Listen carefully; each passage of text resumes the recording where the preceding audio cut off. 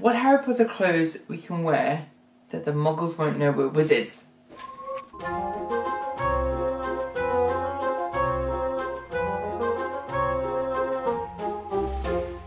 So recently you may have seen that I've been doing a bit of cosplay. Many hours have been spent trying to find the correct shirt, the right colour fabric, for whatever project I've been working on. Like when I tried to find that check shirt that Harry wore to his first journey to Diagon Alley, I cannot tell you how many hours I spent looking at different websites, different apps, like hours and hours and hours, scrolling, trying to find something similar. Like I even started dreaming about check shirts. The reason I want to find that same fabric is so I want to replicate it as best I can. It's like I've said before, you know, if it's straight out of the film, it's almost like I'm owning a bit of that wizarding world, and I get to live my absolute geeky life by including that wizarding world, which I love so much, into my life as much as possible.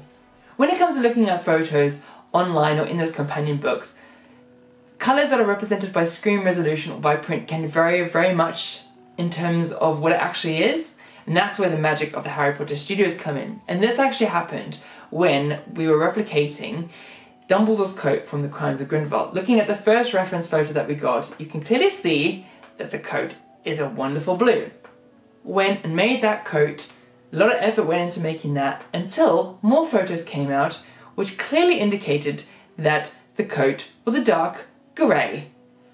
So on the second attempt, it was actually my mum who makes all this magical clothes for me, and my mum actually agreed to remake the coat, so thank you so much, Mum, for not killing me.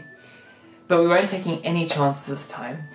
So I managed to get some swatches of some fabric, and on a recent trip to the Warner Brothers Studios making of Harry Potter, I actually took these swatches with me, and in that same light I held it up as close as I could to the costumes and swatched what I thought was the closest one to the fabric, and then I got the right colour. Now I know not everyone has the luxury of simply popping to the Harry Potter Studios to do some fabric swatches. I'm very grateful to live nearby, which is why when I find something that's screen accurate, I do a little dance. I'm so excited and have to share it with you guys. And it is this Quidditch Sweater by Lochaven. Now, did you know that this Quidditch Sweater is 100% screen accurate? Because if you didn't know, Lochaven International actually supplied the films. So the sweaters, the tank tops, the cardigans that were worn by the cast members in the actual Harry Potter film series, Lochaven supplied them.